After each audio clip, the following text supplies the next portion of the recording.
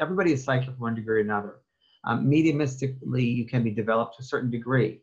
I say mediums are born. It's interesting because I think everybody has, I use the analogy that everybody's able to play the piano, but not everybody's a concert pianist. So I think we come back with mediumistic ability to a certain level, can be developed to a certain level, but then I think there are other people that come back to mediumship at a higher skill set, if you will. But every single person is psychic. That can be developed.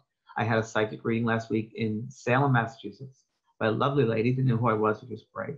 And she was right on. I wanted to see, she was right on, which is great. She said, and I asked her afterwards, how do you get so good with the tarot cards? She said, I practice.